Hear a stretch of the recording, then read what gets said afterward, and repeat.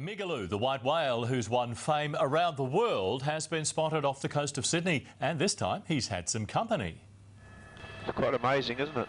One of the world's rarest whales, Migaloo is a celebrity of the sea.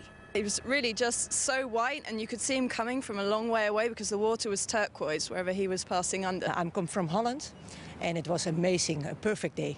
Every year, the all-white humpback whale joins his mates on their migration north, cruising up the coast to warmer waters for winter.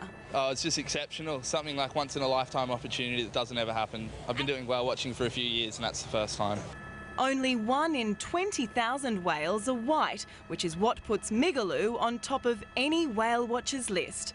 From the air, his rare colour making him easy to spot.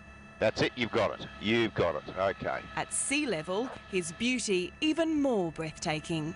I thought we might not even see a whale, but to see a white whale was just incredible.